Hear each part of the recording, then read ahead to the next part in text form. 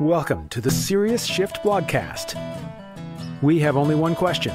What does Serious Shift mean to you? To answer that and much more, here's your host, Dennis Moseley-Williams. Hey everyone, I'm Dennis. Welcome back to the Serious Shift blogcast. It's episode number 113. Delighted to have your attention and a special hello and welcome to everybody who signed up over the weekend. It's very gratifying to have you this morning. I hope you're well and the world is being kind. Here's my question. My question for today is, do you know what the word penultimate means? Penultimate refers to the second last step of something, okay? So I want to catch up to speed. I want to bring you right into the moment of my consciousness. Today I will endeavor to make this a short and sweet blog post for you. You ready? Here it is. I'm having a tough time. I'm having a tough time these last few days. I'm having a tough time remaining positive. I'm having a tough time wanting to continue to push this rock along, not knowing necessarily that it's going to work out the way it does. Okay? That's just a fact. And I'm a human, so it's okay for me to feel that way. It's okay if you sometimes feel that way. These are strange times, right?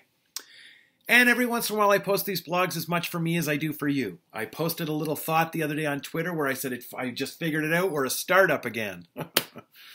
So they'll take you to this morning. I went for a walk with a couple of my dear friends. Social distance, dog walking, everybody. Keep your distance and keep safe, wash your hands a lot. Let's fight this thing together. So me and two of my dear friends that I share my secrets with, one of whom has known me since I was 15 years old, and the other fella, he's no slouch. He's known me for over 20 years. Well, they're dear friends. So we went for a walk, and I told them this morning, I said, boys, I'm having a tough time. I just confessed it. Sometimes you just want to get it out. You just need to get it out. You're not always looking for an answer or a solution. Sometimes you're just looking to be heard. And that's what I was looking for this morning, but nevertheless, it became a cool conversation about success. And how at the end of the day, my friend Anik said, he goes, you know what, buddy? At the end of the day, life comes down to habits. It always does. And then he said something about, and trying again, starting again. And this became a conversation. We agreed that, yes, these are two incredibly important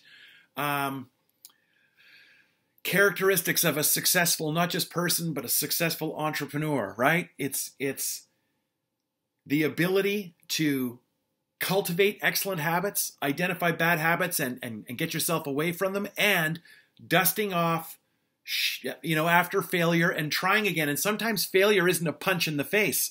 Sometimes failure is just nothing. It's no effect. Nothing happened. Nothing good, nothing bad, nothing. That's called progress.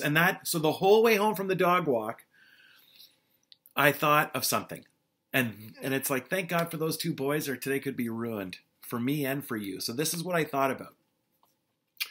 I thought about how success is rarely the big splash, okay? Which is conversely the working title of my new book, right? It's the big splash. And what an illusion it is. It's rarely is anything the big splash. Generally speaking, before you knew about it and the big splash is made, there's always a little collection of people that know about it.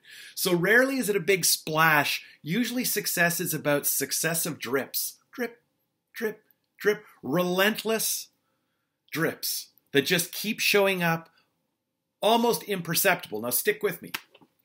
The first drip is really exciting. Everybody's on board. You're on board. The team's on board. They're excited. The VP comes down. There's clapping, perhaps ribbon cutting. Pictures are taken. It's a commemorated moment. The first drip. It's very exciting. But the last drip is the loneliest drip. Okay, most of the time, everybody who is there for the first drip, and in some cases including you, you've long left the ceremony. You have gone out to celebrate other first drips on other projects, etc. The penultimate drip, that'd be the second last one, it can even get criticized. Are you guys still working on that project? Are you still pushing that along? Are you still waiting for that to take off? Are you this? Are you that? But then the last drip hits, and it proves once again as it always does, that you've been working on the right thing this whole time. Okay? Doing it right, making it right, and keeping it right is a process. It's not an event. It's not a big splash. It rarely, if ever, is.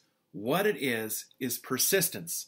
Not about doing the same things every day, but keeping the same goal and adjusting your tactics one drip at a time, handling the loneliness, and being ready to welcome everybody back in to celebrate with you. Don't lose hope. Continue to measure, adjust, and drip, okay? You won't know when you're at the penultimate drip, by the way. You'll only know you're getting close, okay? Everybody, thank you very much for this time we have together. It means a lot. Wherever you are in Blogland, I hope you're well. Thank you, as always, for your attention.